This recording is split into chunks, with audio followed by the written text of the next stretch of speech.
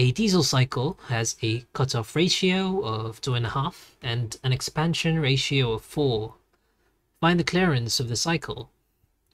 So this one's a simple problem if you have your diesel cycle formulas memorized. So we have a cutoff ratio of 2.5, an expansion ratio of 4, and we're asked to find the clearance percent.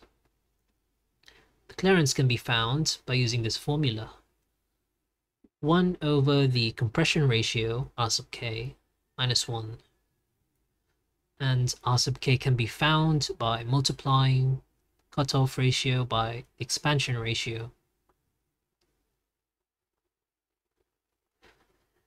And we get an R sub k of 10. Now we can simply start putting our values in.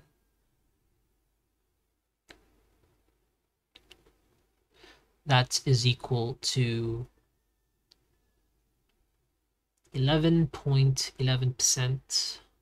Let's check that.